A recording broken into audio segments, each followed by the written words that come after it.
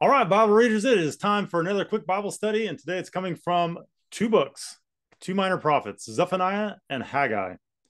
And so this is a part two installment of who, to, and for.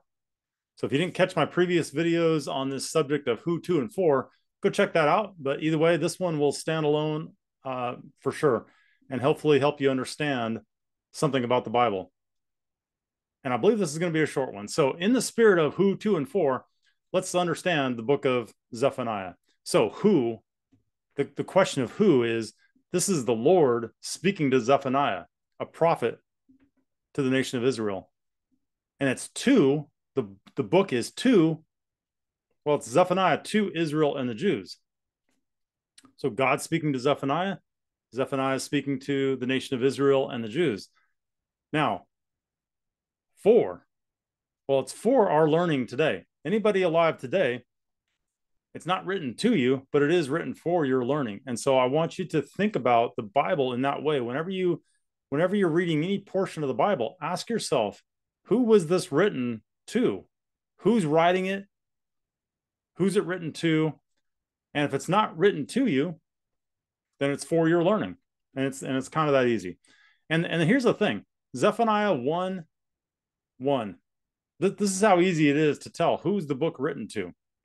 It says, the word of the Lord which came unto Zephaniah, the son of 𝗂𝗓, the son of Gedaliah, the son of Amariah, the son of Hizkiah, in the days of Josiah, the son of Amon, the king of Judah. Zephaniah was a Jew. And he is speaking, if you read the entire book, there's no question he is speaking to the Jews in the nation of Israel. So, but here's the question. Why should we even read Zephaniah today? Well, there's lots of good reasons.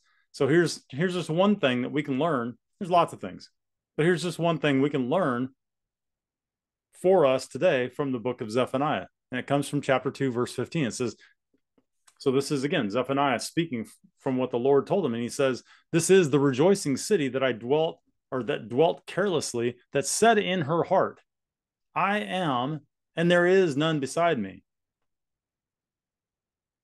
Think about that. If you know anything about the Bible, you might be picking up on the arrogance of this.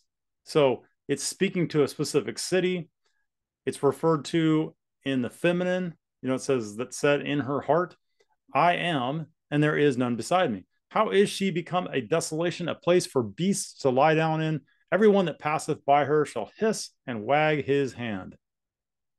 Okay, so the city is going to be in some kind of a shame. But here's the thing.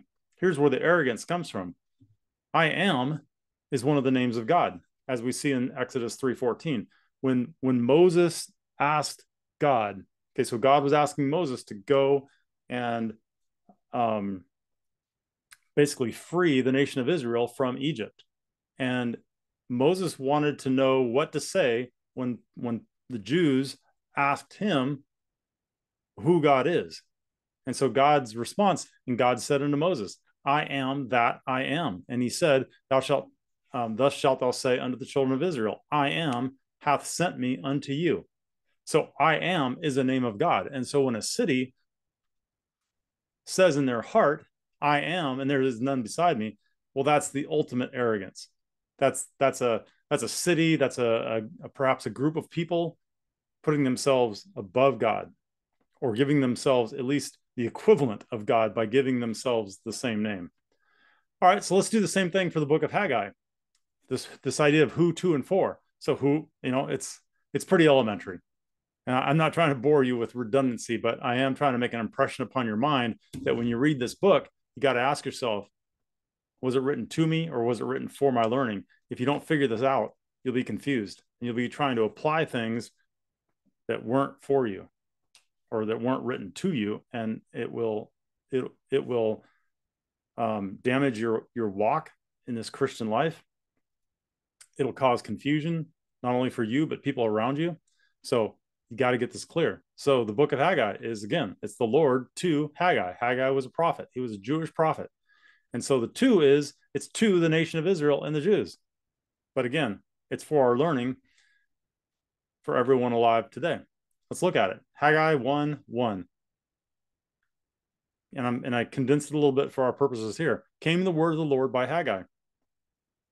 So pretty clear. The prophet unto Zerubbabel, the son of Shealtiel, governor of Judah, and to Joshua, the son of Josedek, the high priest. So again, no question, this is a very Jewish book. Haggai 1:3 says, then came the word of the Lord by Haggai the prophet, saying, okay? And so this is the context. This is the who, to, and for of the book of Haggai and the book of Zephaniah. Hey, I hope that helps your understanding. We didn't really get into anything deep or anything today, but if you don't understand the book, if you're just splitting it open and saying, oh, I guess this is to me, and trying to figure out how to apply it to your life, it's going to lead to confusion. It's going to lead to a lack of confidence in knowing how you should walk through this life. All right, that's all I got. Thanks for being here. Hit the subscribe button if you want more content like this. Hit the bell notification if you want to be alerted when I release a new video. 5 long form videos a week, 5 short videos a week. Okay. Thank you.